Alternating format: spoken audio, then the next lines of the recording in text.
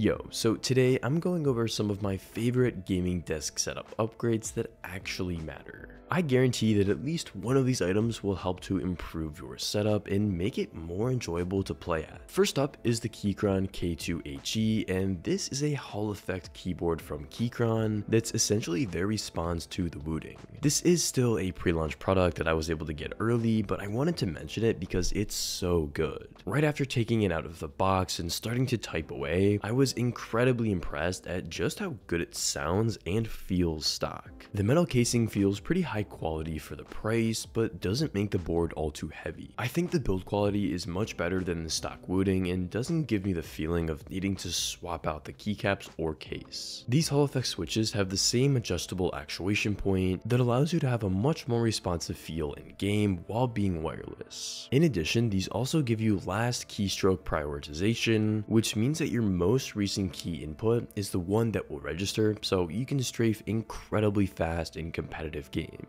What I like about this keyboard is its sleek design looks great at my workspace and feels nice to program with throughout the day, but it still serves as a fantastic gaming keyboard. This unfortunately doesn't ship until November, but I can definitely recommend picking one up when it drops. Next, pairing your keyboard with a good gaming mouse is essential, and the one I've landed on is the Razer Basilisk V3 Pro. A close runner-up is the Superlight 2, which I'm sure most of you know of, and that's still a mouse that I really like using, but what I prefer about the Basilisk is its ergonomic shape. It is a heavier mouse, but to be honest, I don't find that it has much of an effect even while playing competitive games. It wraps around my hand really nicely and stays comfortable for those longer gaming sessions. The grips on the mouse make it easy to hold on to, and the texture on the mouse buttons make its tactile feedback feel even better. The infinite scroll wheel is super convenient if you also use this mouse for work and constantly need to scroll through large files. On the left side, there's two mouse buttons which I find easy to press, and a third sniper button that's great to quickly slow down your DPI or configure it to another quick action. Next are a few gaming accessories from Best Buy who are sponsoring today's video. The Dell XPS 14 is the first, and I've been testing out this laptop over the last month. It's impressed me a ton and has been an enjoyable machine to work and even game on. The RTX 4050 inside lets you play practically anything on the go, and its 14.5-inch OLED display looks gorgeous. The keyboard is comfortable to type on, and the touch function row above looks unique and lets you quickly swap between media and function keys. While working or playing games, I like to use headphones, and the Skullcandy Crusher ANC2s cancel out everything but what you're listening to. You can also fine-tune the bass to give a unique listening experience. If you stream, the Elgato Steam Deck Plus Studio Controller is a super useful accessory to have that lets you map quick functions to the buttons, configure the 4 dials, and have 4 shortcuts across the touch strip. Along with this, having a high-quality microphone to record with is super important, and the Blue Yeti Nano is the perfect choice. You can monitor your audio with no latency, swap pickup patterns with the click of a button, and quickly adjust all of your settings in seconds to have great audio for your stream or talking to friends in-game. If you want to check any of these products out, they'll be linked in the description. Thanks again to Best Buy for sponsoring this video. Next, an affordable but significant upgrade is picking up a light strip from Govee, which brightens up your desk and for the price is a no-brainer. I have a pure white version simply because I don't like RGBs, and otherwise the white color I set it to would have more of a yellow tint, but either way, it looks fantastic. I bought the cheapest one I could find, but if you use an Alexa, paying a bit extra to use a compatible one is definitely worth it in my opinion.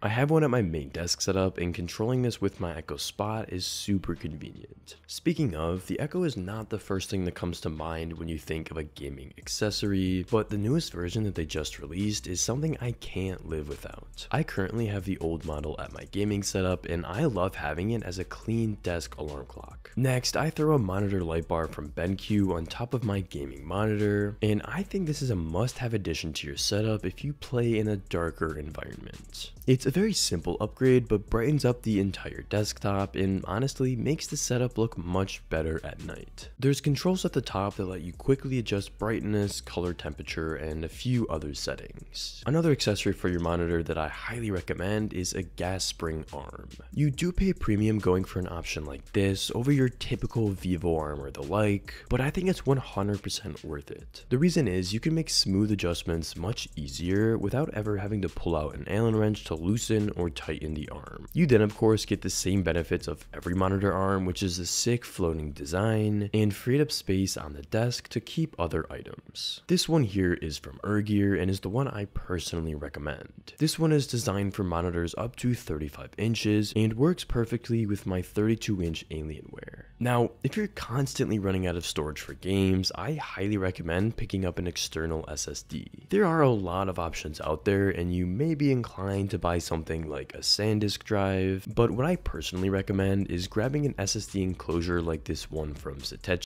and then throw an M.2 SSD inside. In the long run, this ends up being much more affordable and lets you easily swap out drives of varying storage as needed. I have a 4TB drive in here that I personally use for storing video files, but this is enough space to store a ton of games. Unfortunately, this solution won't work well for console gamers as you can't play games directly on the drive, but it's great if you're on PC and don't want to clutter up your boot drive. Now, once you're done gaming and want to take off your headphones, you really only have two options of where you put them. One, leaving them on top of your desk, or two, finding some random place to hang them. A cheap solution I found is this cup holder mount with a headset hanger underneath, which is really convenient if you want to have a drink while you game and don't want to spill it on your desk. This frees up space that would have been taken up by a mount on top of your desk, and the clamp makes it easy to adjust to your desk size and rotate the headphones if you'd like. So those were some of the gaming setup upgrades I've made recently that I think are worth checking out. Let me know down below which one was your favorite and if you have any others that you think are worth checking out. If you enjoyed this video, you'll want to watch this one next where I go over every item in my gaming setup and why I went with them. Thanks for watching and take care.